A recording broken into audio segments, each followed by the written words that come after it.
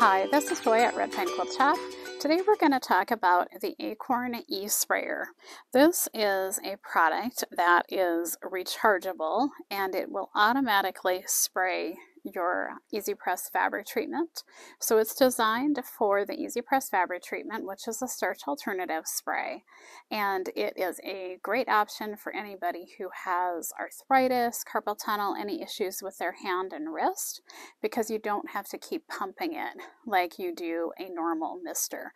This one just simply has an on-off button, and you turn it on and let it run, turn it off when you're done. So especially when you're prepping big pieces of fabric, it's nice to not have to keep on pumping the mister. So when you get a brand new one of these, the first thing that you want to do is you want to charge it. There is a little opening on the back. It comes with a charging cable. You'll go ahead and plug in there, plug this end into a USB port, and you'll want to get it fully charged. The first charge, it can take up to 3 to 4 hours. I found that the charges actually last for a long time, so I don't have to recharge very often, but definitely get it fully charged. When you first plug it in, it is going to be red. There's a little indicator that's going to start to glow here that's red. When it's fully charged, it'll turn to green. And when you are actually using the sprayer and it's turned on, that little indicator light will be blue. So you want to take, when you first get a new one, and load it up with water, because you want to play with the adjustment and figure out how to run the sprayer and how to adjust your mist setting and get it to a spot you like it. And it's better to do that with water. So if you're spraying it around, you're not wasting good fabric treatment spray. So load it up with water at first. You want to make sure that you don't run the device with it dry. It's important that it's always got liquid in it. And when you're using the sprayer, you want to have it at a 45-degree angle. A lot of people have tried to use the sprayer with it straight up. Not going to work right that way. It needs to be at a 45-degree angle, which when you're misting fabric on your pressing table, that should be about the angle that you will hold it at just naturally. It's more an issue of having it straight up when you're trying to get your settings adjusted. So on the front of the sprayer, there is an adjustment that you can turn. So you can turn this back and forth to adjust how much spray you want.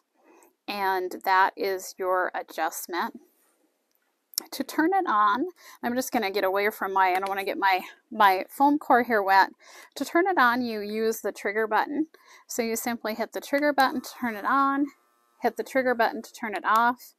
And if you have any issues with it clogging, you can actually use this lower button, and that will put kind of a big stream of fluid through to try to flush out anything that's clogging in the nozzle.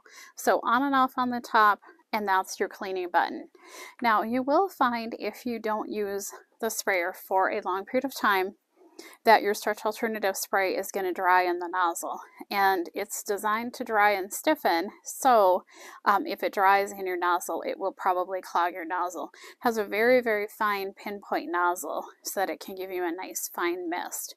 So to unclog the sprayer when your nozzle gets clogged, first thing you want to do is to hold this under warm water. Don't run the whole thing under water, just the tip, but hold that tip under hot running water and see if you can actually just get that starch that's right in there to dissolve and flush out. So that's the first thing, is to just run the tip under water. If that is not doing the trick, you can take it off completely. So I can unscrew it completely.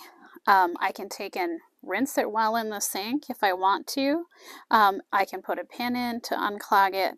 And there is one more part here that I want to show you, because a lot of people don't realize there's one more piece that can come out, and that is this little guy. And again, you can put a fine pin inside to clean it.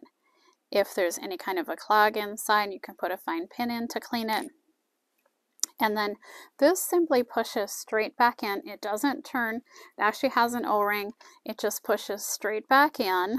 Push it straight back in, and then go ahead and put the outer nozzle back on, and that will get your sprayer cleaned out if it's sat for a while and has gotten clogged. So that is how to use the new Easy Sprayer, the Easy E-Sprayer from Acorn Products.